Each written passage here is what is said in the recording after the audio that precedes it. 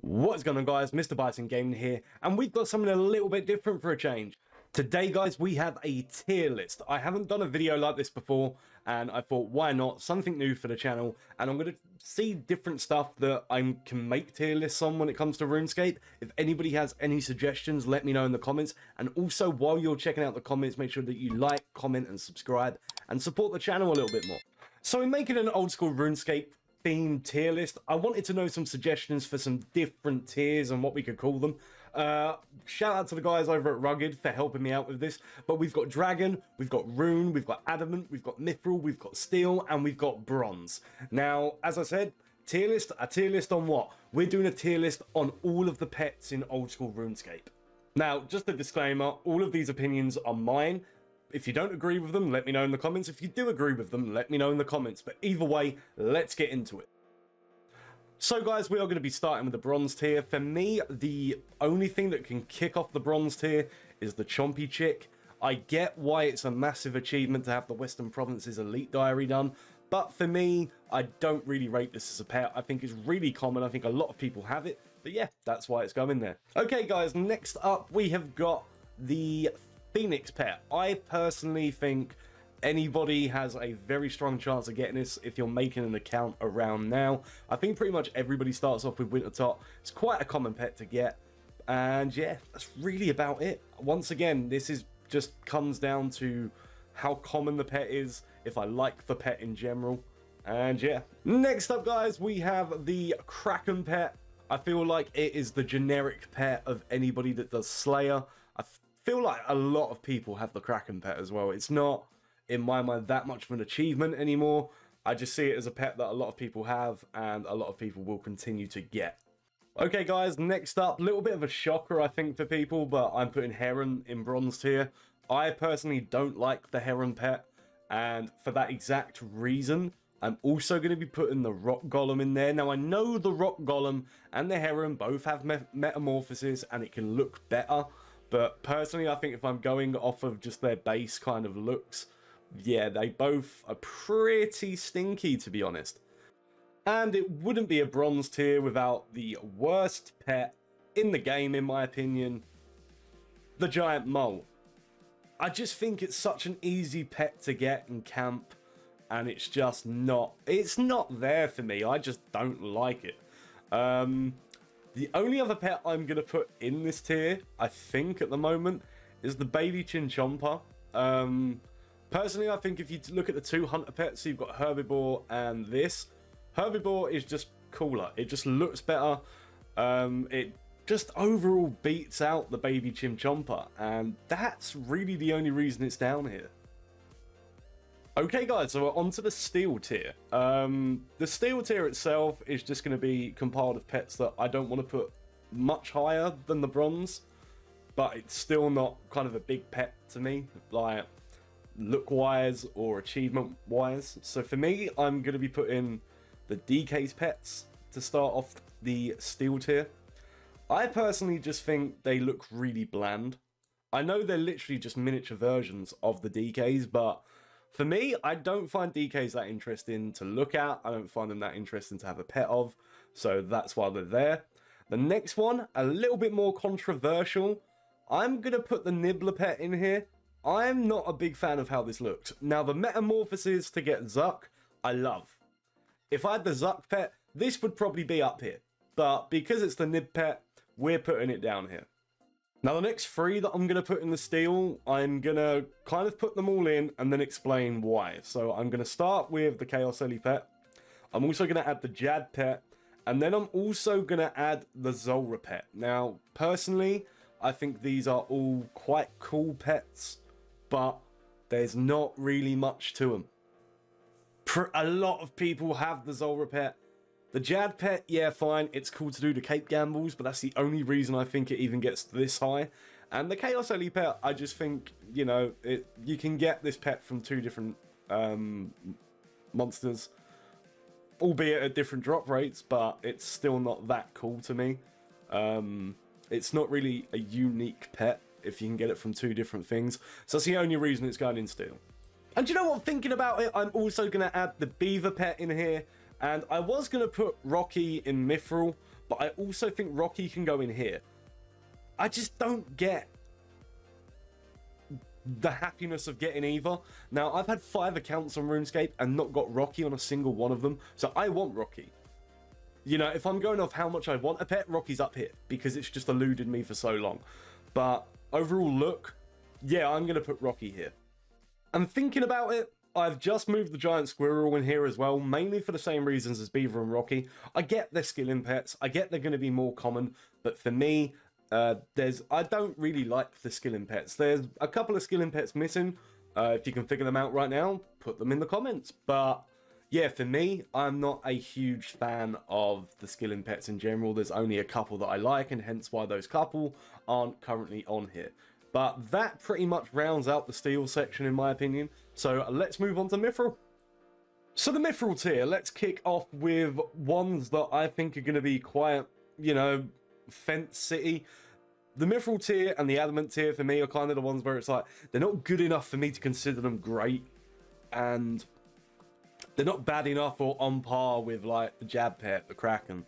So I'm going to start it off probably with both of the spider pets, the Sarachnis pet and the Venonitis Spiderling.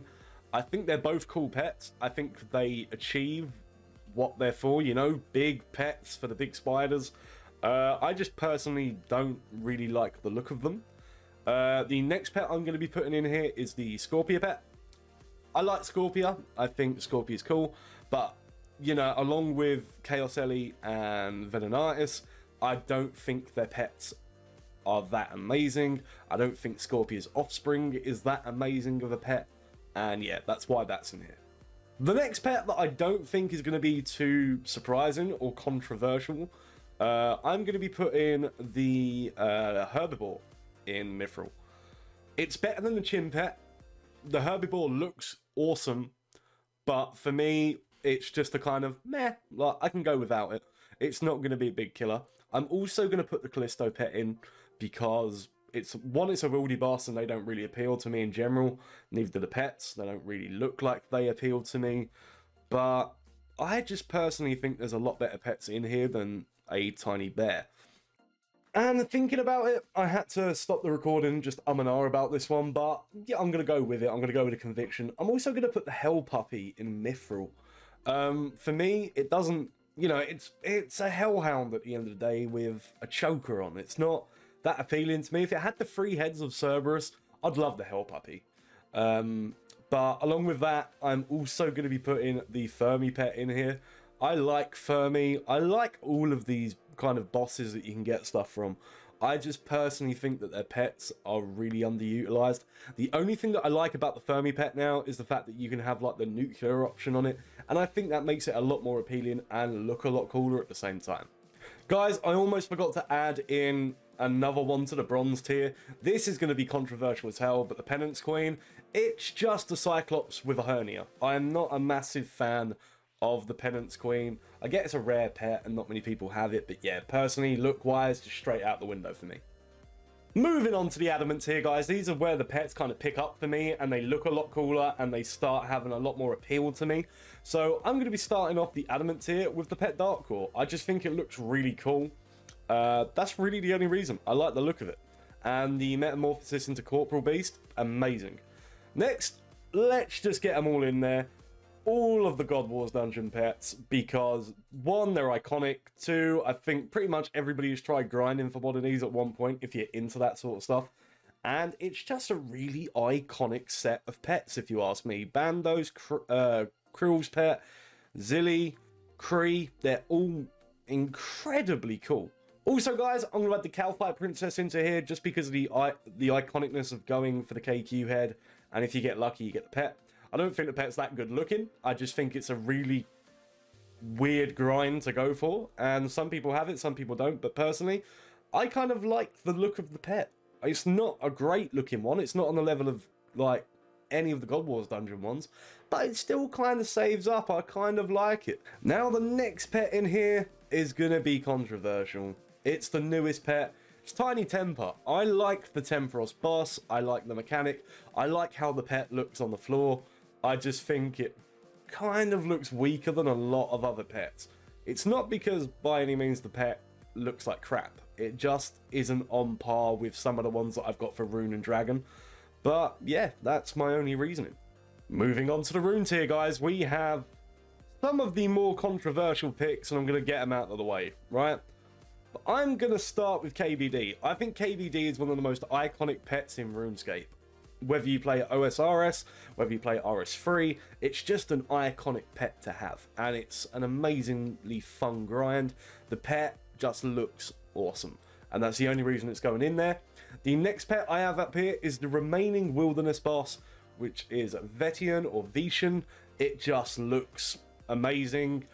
I love the pet. I love the fact that it's literally just the miniature sized version. And even then, it's not a tiny pet, guys. It just looks really cool. Along with this, I'm also going to put in Nightmare.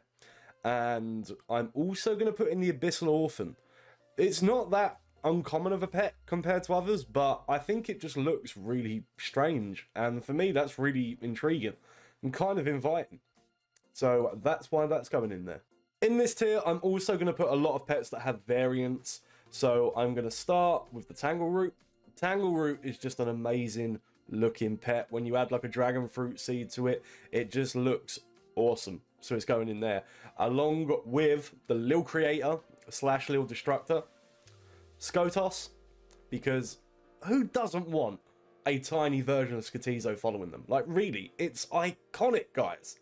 Along with Alchemical Hydra, mainly because of the metamorphosis. I don't like this version of the pet. I like the version where I think it's the red one with like 2 or 3 heads. I think that's probably the best looking version of the pet. I'm also going to add in Dusk and Midnight. Personally, I like the variants. I like the fact you can switch through them, and they both look really good for what they are. I'm also going to be putting in Younglith. I've never seen this pet, but it does look awesome. If anybody has the pet, add me in game, find me or message me, because I do just want to see it. It looks really awesome.